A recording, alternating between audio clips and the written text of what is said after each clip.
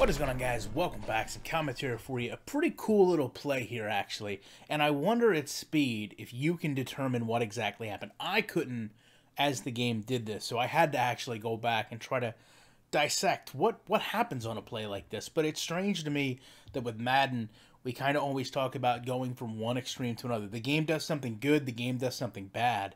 And when I look at this protection, I mean, it's impossible to ignore these issues in the game. I mean, this running back comes out, and can you tell me why running backs in this game can just go through interactions between linemen like it's nothing, and then have the linemen reconnect on their blocks? It just looks bad. So we take a look at this pass coming in, and you know, there's a lot of good things about this. I like the organicness of the deflection off the elbow of the cornerback. I like the ball going up in the air.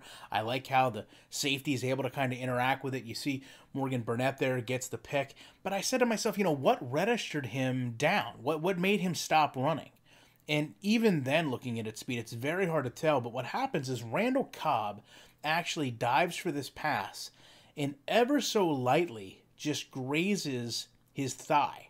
And when he makes this contact, I assume the game is registering that he is down. And that thus ends the play. But this could have easily been a pick six.